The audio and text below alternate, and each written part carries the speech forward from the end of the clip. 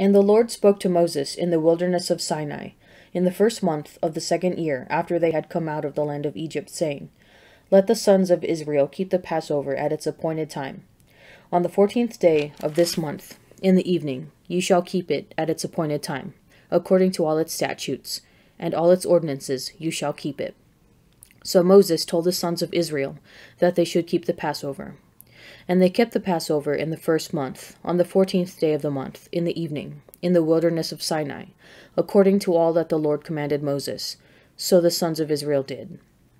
And there were certain men who were unclean through touching the dead body of a man, so that they could not keep the Passover on that day. And they came before Moses and Aaron on that day. And those men said to him, We are unclean through touching the dead body of a man. Why are we kept from offering the Lord's offering at its appointed time among the sons of Israel? And Moses said to them, Wait, that I may hear what the Lord will command concerning you. The Lord said to Moses, Say to the sons of Israel, If any man of you or of your descendants is unclean through touching a dead body, or is afar off on a journey, he shall still keep the Passover to the Lord. In the 2nd month, on the 14th day, in the evening, they shall keep it. They shall eat it with unleavened bread and bitter herbs. They shall leave none of it until the morning, nor break a bone of it. According to all the statute for the Passover, they shall keep it. But the man who is clean and is not on a journey, yet refrains from keeping the Passover, that person shall be cut off from his people, because he did not offer the Lord's offering at its appointed time. That man shall bear his sin. And if a stranger sojourns among you, and will keep the Passover to the Lord, according to the statute of the Passover, and according to its ordinance, so shall he do. You shall have one statute, both for the sojourner and for the native. On the day that the tabernacle was set up, the cloud covered the tabernacle, the tent of the covenant, and at evening it was over the tabernacle, like the appearance of fire until morning. So it was continually. The cloud covered it by day, and the appearance of fire by night. And whenever the cloud was taken up from over the tent, after that the sons of Israel set out, and in the place where the cloud settled down, there the sons of Israel encamped. At the command of the Lord, the sons of Israel set out, and at the command of the Lord they encamped as long as the cloud rested over the tabernacle. They remained in camp. Even when the cloud continued over the tabernacle, many days the sons of Israel kept the charge of the Lord, and did not set out. Sometimes the cloud was a few days over the tabernacle, and according to the command of the Lord they remained in camp. Then according to the command of the Lord they set out. And sometimes the cloud remained from evening until morning, and when the cloud was taken up in the morning they set out. Or if it continued for a day and a night, when the cloud was taken up they set out. Whether it was 2 days, or a month, or a longer time, that the cloud continued over the tabernacle, abiding there, the sons of Israel remained in camp, and did not set out. But when it was taken up, they set out. At the command of the Lord they encamped, and at the command of the Lord they set out. They kept the charge of the Lord, at the command of the Lord by Moses. The Lord said to Moses, Make 2 silver trumpets, of hammered work you shall make them, and you shall use them for summoning the congregation, and for breaking camp. And when both are blown, all the congregation shall gather themselves to you at the entrance of the tent of meeting. But if they blow only once, then the leaders, the heads of the tribes of Israel, shall gather themselves to you. When you blow an alarm, the camps that are on the east side shall set out. And when you blow an alarm the 2nd time, the camps that are on the south side shall set out. An alarm is to be blown whenever they are to set out. But when the assembly is to be gathered together, you shall blow, but you shall not sound the alarm. And the sons of Aaron, the priests, shall blow the trumpets. The trumpets shall be to you for a perpetual statute throughout your generations. And when you go to war in your land against the adversary who oppresses you, then you shall sound an alarm with the trumpets, that you may be remembered before the Lord your God, and you shall be saved from your enemies. On the day of your gladness also, and at your appointed feasts, and at the beginnings of your months, you shall blow the trumpets over your burnt offerings, and over the sacrifices of your peace offerings. They shall serve you for remembrance before your God. I am the Lord your God. In the 2nd year, in the 2nd month, on the 20th day of the month, the cloud was taken up from over the tabernacle of the covenant, and the sons of Israel set out by stages from the wilderness of Sinai. and the cloud settled down in the wilderness of Paran. They set out for the first time at the command of the Lord by Moses. The standard of the camp of the men of Judah set out first by their companies, and over their host was Nahshon the son of Amminadab, and over the host of the tribe of the men of Issachar was Nethanel the son of Zuar, and over the host of the tribe of the men of Zebulun was Eliab the son of Helon. And when the tabernacle was taken down, the sons of Gershon and the sons of Merari, who carried the tabernacle, set out, and the standard of the camp of Reuben set out by their companies, and over their host was Elizur the son of Shedeur. And over the host of the tribe of the men of Simeon was Shelumiel the son of Zerushadai, and over the host of the tribe of the men of Gad was Eliasaph the son of Deuel. Then the Kohathites set out, carrying the holy things, and the tabernacle was set up before their arrival. And the standard of the camp of the men of Ephraim set out by their companies, and over their host was Elishama the son of Ammihud. And over the host of the tribe of the men of Manasseh was Gamaliel the son of Pedashur. And over the host of the tribe of the men of Benjamin was Abidan the son of Gideoni. Then the standard of the camp of the men of Dan, acting as the rear guard of all the camps, set out by their companies, and over their host was Ahiezer the son of Ammishaddai. And over the host of the tribe of the men of Asher was Pagiel the son of Ochran. And over the host of the tribe of the men of Naphtali was Ahira the son of Enan. This was the order of march of the sons of Israel according to their hosts when they set out.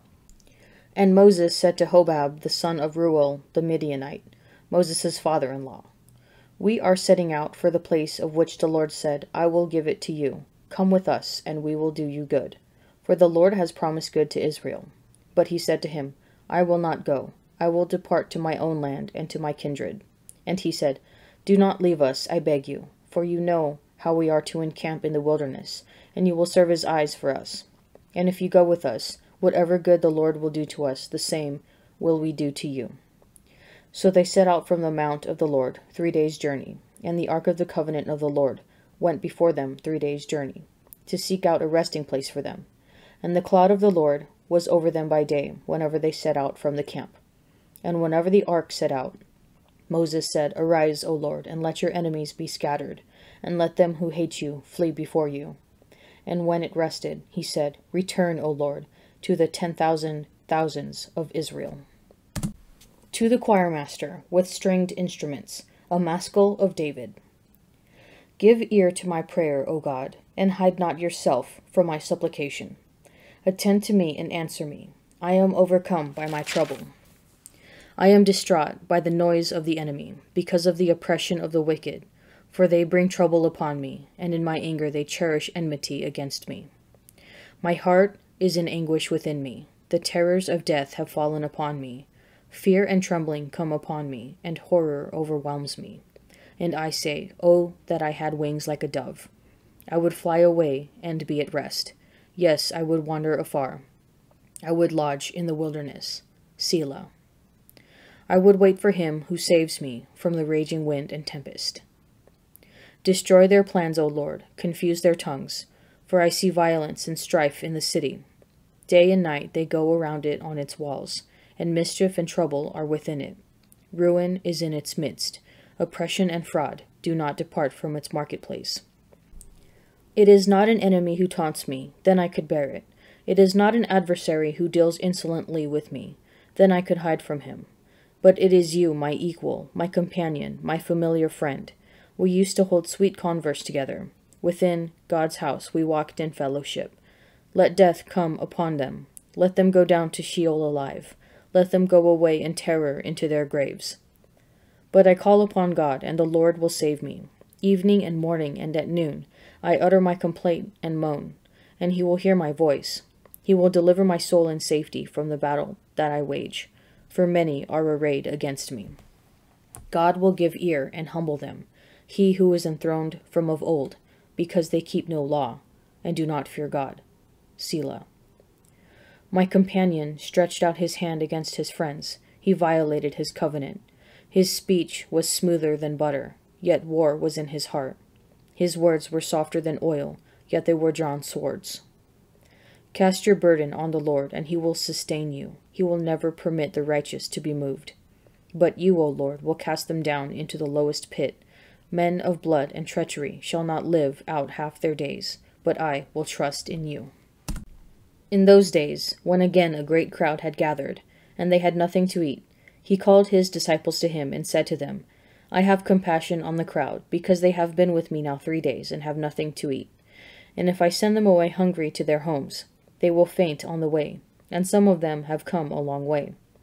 And his disciples answered him, How can one feed these men with bread here in the desert? And he asked them, How many loaves have you? They said, 7. And he commanded the crowd to sit down on the ground. And he took the 7 loaves, and having given thanks, he broke them, and gave them to his disciples to set before the people. And they set them before the crowd. And they had a few small fish, and having blessed them, he commanded that they also should be set before them. And they ate and were satisfied. And they took up the broken pieces left over, 7 baskets full. And there were about 4,000 people. And he sent them away, and immediately he got into the boat with his disciples, and went to the district of Dalmanutha. The Pharisees came and began to argue with him, seeking from him a sign from heaven to test him. And he sighed deeply in his spirit and said, Why does this generation seek a sign? Truly, I say to you, no sign shall be given to this generation. And he left them, and getting into the boat again, he departed to the other side. Now they had forgotten to bring bread, and they had only 1 loaf with them in the boat. And he cautioned them, saying, Take heed, beware of the leaven of the Pharisees, and the leaven of Herod. And they discussed it with one another, saying, We have no bread. And being aware of it, Jesus said to them, Why do you discuss the fact that you have no bread? Do you not yet perceive or understand? Are your hearts hardened? Having eyes, do you not see? And having ears, do you not hear? And do you not remember? When I broke the 5 loaves for the 5,000, how many baskets full of broken pieces did you take up? They said to him, 12. And the 7 for the 4,000, how many baskets full of broken pieces did you take up? And they said to him, 7. And he said to them, Do you not yet understand? The cloud rises from the tabernacle, and Israel departs at last from Sinai. It is time to follow the Lord through the wilderness. Jesus also prepares a way for the people by, again, multiplying loaves. Later, Jesus seems frustrated when the disciples fail to solve what looks like an odd riddle. What do these numbers mean? 5 and 12 point to Israel, 12 tribes nourished by the 5 books of Moses. 7, on the other hand, hints at universality, 7 days in a week, and the 70 nations listed in Genesis 10. The bread Jesus provides for his way is for all peoples. Gentiles will receive not only the crumbs as the Syrophoenician woman requests, but enough bread to be satisfied with plenty left over. There's another twist. St. Mark says the disciples had only 1 loaf with them in the boat, but 2 verses later they say they have no bread. They don't yet understand that Jesus himself is the bread that will feed all nations. Psalm 55 paints a vivid picture of the pain of betrayal, a pain Jesus endures at Judas's hands so that he can become our bread of life. Do you trust Jesus to sustain you as bread for your way, even amid deep pain?